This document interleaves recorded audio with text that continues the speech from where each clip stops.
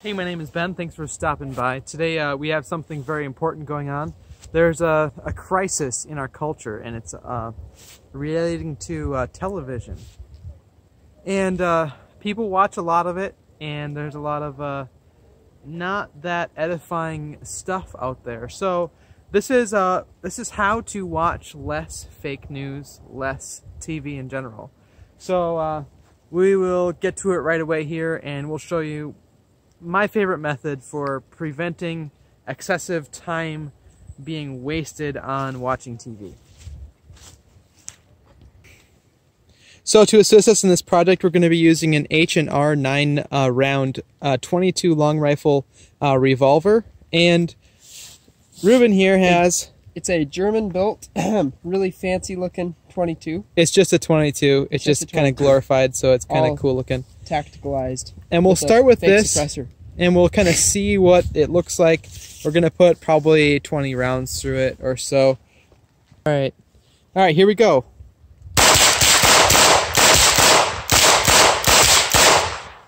I'm all out there. Oh man, that thing still looks very usable. Let's go take a closer look. Yeah, because of the way the target works. Tearing right through. Gonna unload. So Reuben, tell us about the damage here. Alright, so on the front we just have the really small entrance wounds, which aren't very exciting. Yep. Against the black you can just see where the glass kind of powdered. Well, you know, you probably could still see most of the picture at this point. Yeah, so I think around here it'd be a bit funny. Right there, yeah, so I don't know, this wasn't very effective. Wow, the exit holes are not that much bigger, really. I mean, you know, popping through the plastic, it looks a lot. Is that metal? Yeah. Oh yeah, through the aluminum. That back panel is metal. It is. Let me see if I can get a close up here of the front. And you can kind of see the layers. But yeah, it's amazingly, you know, bulletproof. I wouldn't want to be standing behind it probably, but I don't know. You think you would have survived if you were standing behind that? No. Don't use a TV as a guard if you're gonna, you know, try to hide behind something. It's not a good idea. So, okay, we're gonna try to make this so that it's fully unusable. Right now, it's still in great shape, so we're gonna work on that. All right, so what we're gonna do here now, we're gonna try to shoot it from the side to see if it's a little bit more effective, right on the top edge. So go ahead, Reuben. He's got his double barrel. Are you gonna move over there? Huh? Are you gonna move over Yeah, there? yeah, we're good. So. All right, ready? Woo! Hey, you know, that was pretty effective. Let's look at this a little closer here. It definitely kind of ripped it open, but did the shot leave the other side? Okay, it went in. I can see shot smears on the. You can see where the lead is. And then it all came out the other corner here. Oh wow, yeah, wow, quite effectively actually. If you notice on the metal, you can see amazing. where each BB hit. Beautiful. Okay. Stuff. Nice. Nice. Okay, now we're just going to shoot it from approximately 5 yards away. This is just going to kind of give us an indication of what a pattern the spread is like on a 12 gauge at 5 yards. Wow, that's a lot tighter than I expected. That is really tight. So if you shoot your TV from 5 yards away, it's not going to be very beneficial if you're trying to destroy your TV. So it's a really tight shot pattern. Okay, we are starting to make some progress here now. This is good. Hey, look, I'm on TV. Oh yeah, Reuben's on TV. Yeah, that's perfect. Okay, so now we're gonna kind of back up the distance one at a time here. We'll go to 10 yards next. 1, 2, 3, 4. So here we go from 10 yards. Wow. That's spread out a lot more. I wonder if it's because okay, I have a choke on mine, so let me see if my barrel's a tiny bit different than his, so I'm gonna see if mine from the same distance is about the same. Okay. Alright, here we go. I'm gonna shoot a little bit more towards the right. Yeah, tighter. Yeah, so my pattern is much tighter, so depending on if you have a choke on your barrel or not. Well, what's the length of your barrel too? I don't know. Oh, they're pretty comparable. Yeah, similar length.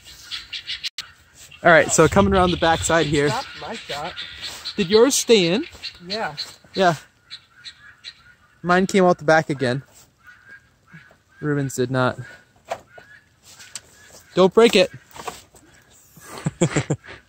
All right, so we're gonna finish this off here now. Let's do. I'm gonna shoot it from 30 yards and just see what it looks like, maybe.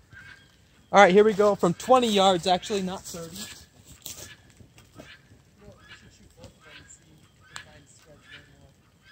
Okay, I'm gonna shoot first.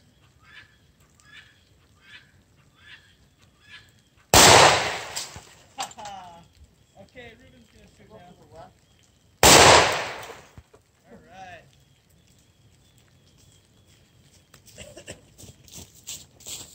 Come check it out. Reuben's watching the TV intently. You did something weird, look. Okay, here. And you see the... Oh, wow. That's it. But That's it was like still, as a piece of glass cracked from the stress, it just... that's still a usable piece of the TV, though. You're That's right. not good. Let's look at the back here. Okay, wow. So from farther away, it totally catches all the BBs. Bullet. BBs? What do you call it? Shot, not BBs, right? Yeah. Okay, shot. So, okay, we're going to finish this thing off here now in good red-blooded American fashion. So, hang tight. And for the Really grand funny, finale... What? Good, never mind. Okay, so here we go. We are ready to go here. We're going to go with 5 yards or maybe even a little less just because that was the most effective. And 3, 2, 1.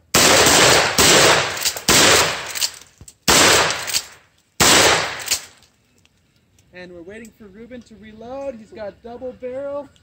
1, 2. And now he's going to shoot it.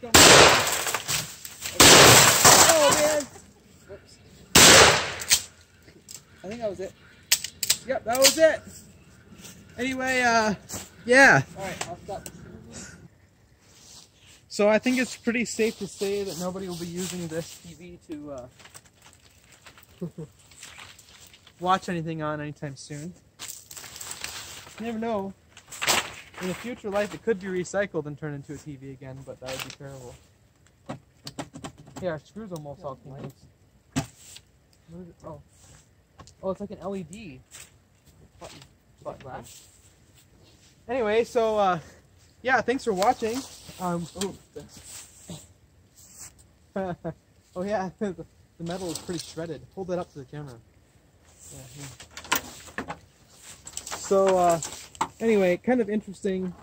TV is something that is a lot of time is wasted on, and it kind of is part of our heritage to not watch a lot of TV. Our grandpa won a color TV back in the olden days, whenever they were kind of first coming out, and they had it for 1 week exactly. And my dad said after basically the kids watching too much TV, which probably was like a half hour a day or something, he took the TV and he ran a crowbar through it. But actually that's not true. He actually sold it and got a radio instead, but he always dramatizes it and says that he ran a crowbar through it. Did you know that? No, I've actually not heard that story You didn't before. hear? Okay. No. Anyway, so yeah, the other thing that he says to people, or Grandpa would say to people, people would be like, well, what do your kids do all the time if they don't have a TV?